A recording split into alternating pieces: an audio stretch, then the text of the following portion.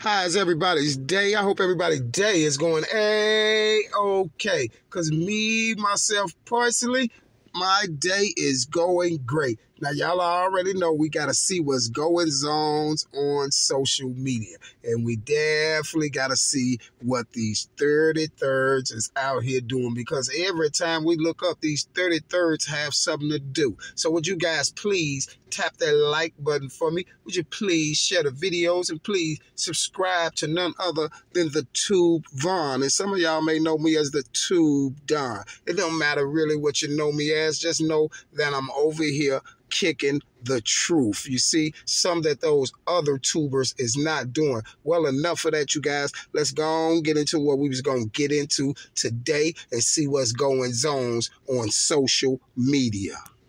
So with all that being said, you guys, what we're going to do today is we're going to see what's happening with Mr.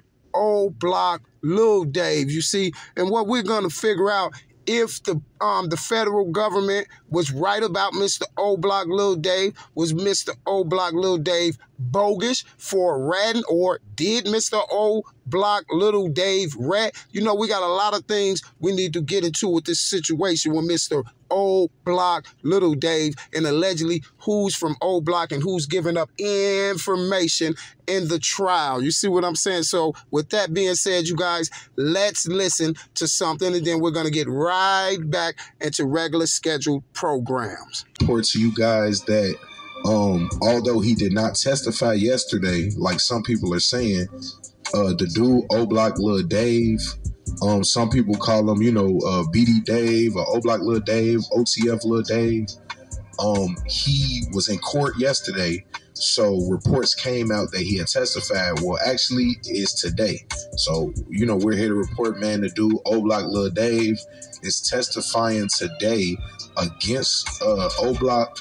I believe he will be testifying on the inner workings of the gang, and they're really using the dude O Block Lil Dave as one of the witnesses to prove the RICO. Man, I know they're trying to use him to prove a RICO because they're not guilty of Duck's murder, and they also is not guilty of no RICO. And another thing I want to know is how they're going to use this boy Lil Dave to break down the inner workings of O Block. The man wasn't even in O Block that long. How you gonna break down the inner workers? Half the people in O Block don't even know him. What he's in O Block for 365 days, a year, something like that. So he can't break no inner workings down of O Block. And then could you please tell me what is the inner workings of O Block? That they was rapping like all these other youth is rapping and all these other people rapping. They was getting on Instagram Live like everyone else was doing.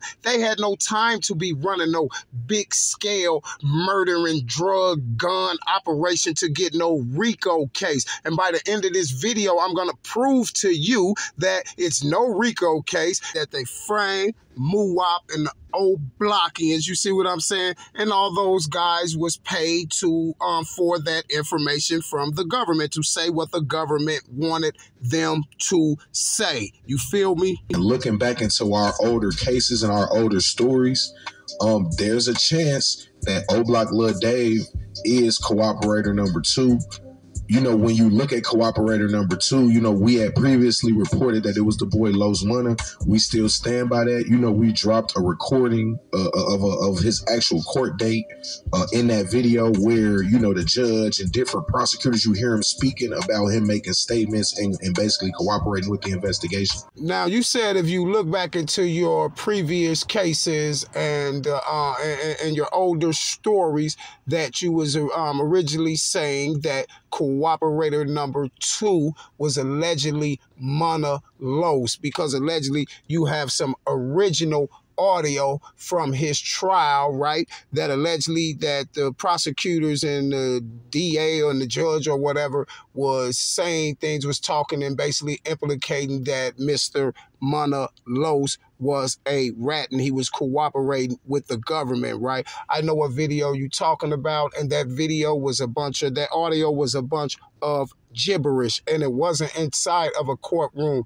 They was on I think they was on the Zoom call, right? They was on the Zoom call, right? And the strange part about that is, right, you had the alleged prosecutors and the judge supposed to say some things like Mr. Mana-Los was cooperating, but I'm going to give you that because I don't recall them saying nothing about him cooperating or none of that. And whatever they were saying, I don't see how you put it to Mana-Los was cooperating. And I'm going to tell you that's a 1,000,000,000% fact, because if Mana-Los was cooperating, it would have been out that Mana-Los was cooperating. And y'all thought that Mana-Los was going to go in there and cooperate, and he didn't. And everybody stood up tall. And this is why when they offered them plea deals, they turned it down. So if Mana-Los was cooperating with the government and told those boys what originally, allegedly supposed to happen, you see what I'm saying? And then I think that the co-defendants probably would have copped out or took that plea deal if they knew that one of their co-defendants was cooperating with the government. And this is why y'all see that didn't work. And then this is why y'all had to come back with this guy, Little Dave, to allegedly break down the inner workings, because you know you don't have a case on Duck. You see what I'm saying? You know they didn't take Carlton Weekly down. So now you got to go to Plan C. You see what I'm saying? Because you way past Plan B. So you had to go to Plan C because you couldn't put that alleged cooperation on Mana-Los. And we already see now, so you can go back and further as you want in your stories and in your investigation. You can go all the way back to the beginning, because guess what? We in trial now, and if I think Mana-Los was snitching and getting on the stand, he'll be on the stand. You see what I'm saying right now? And I think that would have been a trending topic, sir. You see, I think that would have been a trending topic. So would y'all please hit the like button if that would have been a trending topic? And then he's talking about they're still standing on that. You said you and your channel is still standing on that Mana-Los is telling. Well, when is they going to come out and put Mana-Los on the stand, or when is they going to come out with the information or the statement that Mana-Los made? You see, is they going to wait till after they try to convict them? Is they going to wait till the trial is over with, sir? I don't know. Strange, isn't it? We do just got to go ahead and put that out there that the dude, O-Block Lil Dave, reports are that he was caught with a firearm as a convicted felon. And in order to avoid that 10-year sentence, you know, that mandatory 10-year sentence that the feds will give you, you know, he went ahead and gave them some information. He was also compensated for his information. So very similar to the dude, Trenches News, who we going to get into a little later. He was compensated for his information. Okay, so allegedly the feds catch this guy, Little Dave, you guys, with a weapon, right? And as a convicted felon. And the feds offer him 10 years, right? So for him to escape this alleged weapon charge in this 10 years, he decided to cooperate with the federal government. You know how I know that's a cotton-picking lie? Because allegedly, y'all, this guy decided to cooperate with the federal government, right? Now, we have all seen people catch these cases and decide to cooperate with the federal government. So he started giving up information, allegedly, about the inner workings of O-Block. But like I told y'all earlier, how would he know about the inner workings of O-Block? He's not even been around there that long, but we'll get into that in a minute. You see what I'm saying? But allegedly, he started to, he said he's going to give up, information about O-Block. So he allegedly makes this deal to cooperate with the government. And the strange part about it, you guys, after he gives the information up to the government and everything, they compensate him. You see what I'm saying? Just like they did Trencher. But we ain't never seen the police the feds just snatch somebody for a gun case and tell them they want them to cooperate. You see what I'm saying? And then they cooperate, and then the people still compensate them. No, they got compensated when he didn't have to go do that 10 years. He got compensated, right? When he didn't have to go do that 10 years, he got compensated, right? Would y'all please hit the like button if that clown allegedly was compensated when he didn't have to do that 10 years? So why is the feds paying him? Why is they compensating him? But guess what, you guys? You finna find out in one hot second. By the time the end of this video is over with, you'll see why the feds is paying him. You feel me? We believe today O-Block Lil Dave will be taking a stand and testifying on the inner workings of O-Block in that gang. We do want to give y'all some background information on the dude O-Block Lil Dave. He was not originally from O Block. He was originally, from Minnesota. We believe he came to O Block maybe sometime after high school. So he did not spend a great amount of time at O Block. He does not have a lot of, familial O Block ties. So, allegedly this guy, O Block Dave, is originally from Minnesota, right? And then he moves up to O Block in his high school years or days or whatever he said, teenage days or whatever he said, it doesn't matter. But he's from Minnesota, right, you guys? And allegedly he moves to O Block. He really doesn't have any ties, a lot of ties to people in O Block and things of that nature like that. See, you see what you just said? So I want to ask you this here. If you just saying he really ain't got all these ties, he just moved up to O Block, he's originally from Minnesota and all of this stuff like that, then let me ask you this. How on God's green earth would he know about the inner workings of O Block? Because the whole little time Vaughn was living, guess what? Moo-Wop and all them boys was out of town in Atlanta on jets in Pittsburgh, down here doing features with these people in Detroit, doing features with Sada Baby, Sam Santana, doing features all everywhere. You feel what I'm saying? So when did he have time to know about this inner workings and everything? Because the same thing Vaughn and Moo-Wop and the old Blockians was doing, rapping and moving around and going here and going there, is the same thing everybody else was doing. And you got to understand, Chicago was the roots. So they always going to come back home and check in and do things like that. But I'm trying to see how will Lil Dave know about this inner workings in this big organized crime situation and things like that. And he's from Minnesota and he came down to Chicago and moved in O Block, and he really don't know nothing because he really don't have any ties to a lot of people. So how on God's green earth would he be able to go get on the stand and allegedly break down the inner workings of O Block? Already heard the dude try to not get his name put out there. He was shaking like Elvis when he seen the feds put Trench's name out there, and that's why he called the feds and said, hey, I'm with my family, I can't go testify. O Block killed my brother died, and it came out to find out all that was a cotton picking lie. You see what I'm saying? And where he screwed up and messed up at was getting compensated for what he did. That's where he messed up at, you see. And guess what? We gonna see why he messed up when he got compensated in one hot second. But he did live there, and he caught his gun case, and it looked like the feds is going to use him. We've also been told that the information he's going to give is somewhat generic.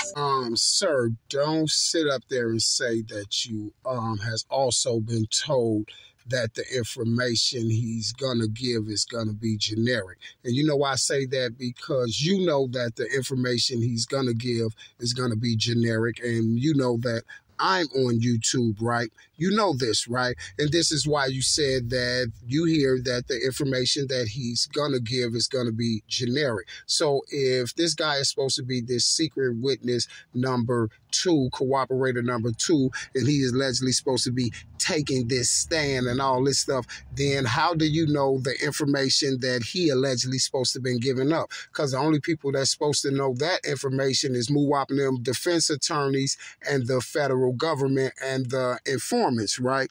Okay, my point exactly. Would y'all please hit the like button, you guys? If y'all see him just stick his own foot in his mouth, he said allegedly they was told that the information that little Dave is going to give is going to be generic. We already know it's going to be generic, and the feds should have knew it was generic when they allegedly when he allegedly gave them this information. Why would the feds use that information? They should know it's generic. The feds will go back and fact check everything, right? Wouldn't the feds go back and fact check everything? Please hit the like button, you guys, if you think the feds be jumping up using generic information. One thing the feds is not playing with is no informant, no rat trying to be an informant or whatever, trying to get 10 years, took off his sentence trying to walk away from not doing that 10 years will be giving the feds no generic information. That is a 1,000,000,000% fact. But my thing is, if this guy finna take the stand and all this stuff, and he's cooperated #2,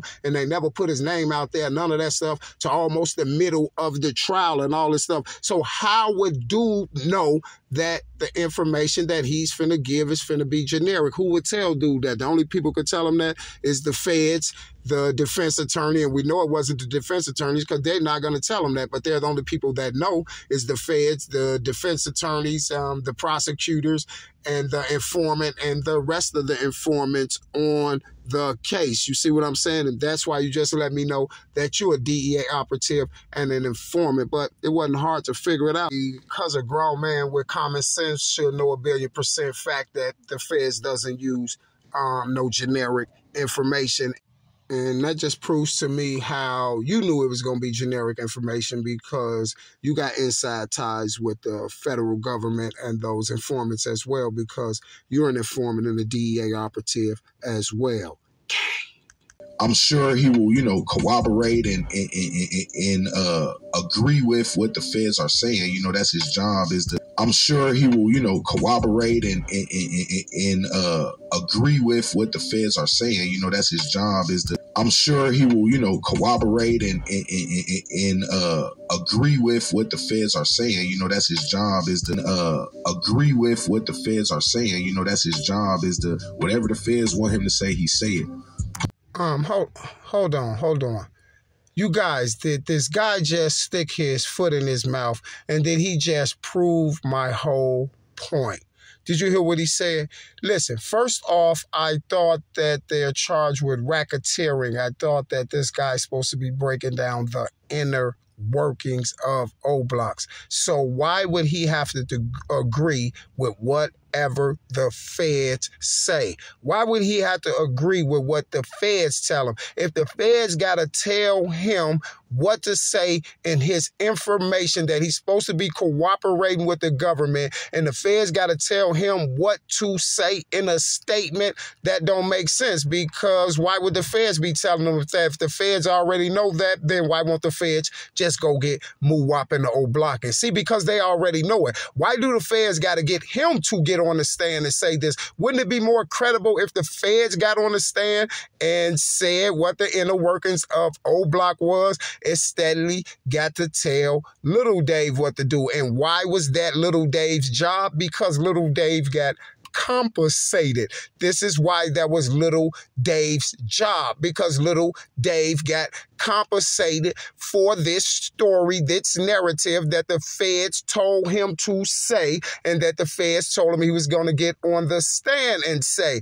But when the feds put Trenches News on Front Street, Little Dave knew he was next. And this is why Little Dave had his people to call in, or he called in and told the agents and them that he wasn't going to testify that day because allegedly his brother died. And then he allegedly told them that O-Block men was the ones that took his brother down, and then they found out that was a cotton picking lie, and made him come in and get on that stand and recite that story that the federal agents told you to say about Muwap and them, because they have no evidence on the Carlton Weekly case. They was framed for it. They wanted those people to talk about anything, any other snippet of any other crime or anything, and then that can hook them to the RICO indictment, along with the statements from these cooperating witnesses that they was given $25K for and $5,000 installments for this information.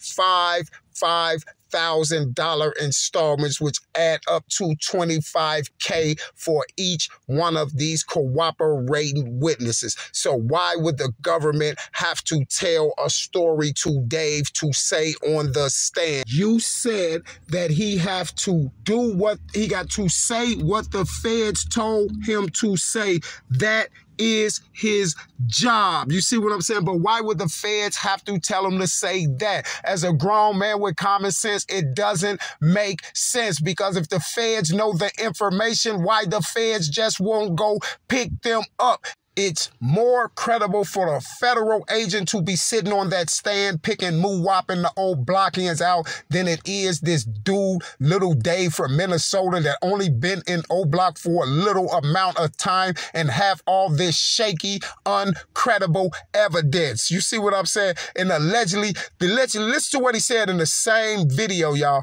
Allegedly, he was told that the information that this guy was given was bull crap. You see what I'm saying? It was weak. And then he turned right around and said he gotta say what the feds told him to say. That's his job. So allegedly, who gave up this bogus information? Who gave up this bogus statement? The federal government, because they pay Lil Dave to just stand on the stand and say what they told Little Dave to say. So that's why the federal government compensated the rat, you guys. This is why the federal government compensated the rat. Please hit that like button if y'all understand now why the federal government compensated that rat, and y'all understand now why Little Dave is even a part of this case. You see what I'm saying? Shout out all of my people. You feel me? Shout out all of my people. Y'all know what time it is. You are now tuned in to the best YouTuber on YouTube, and I'm out.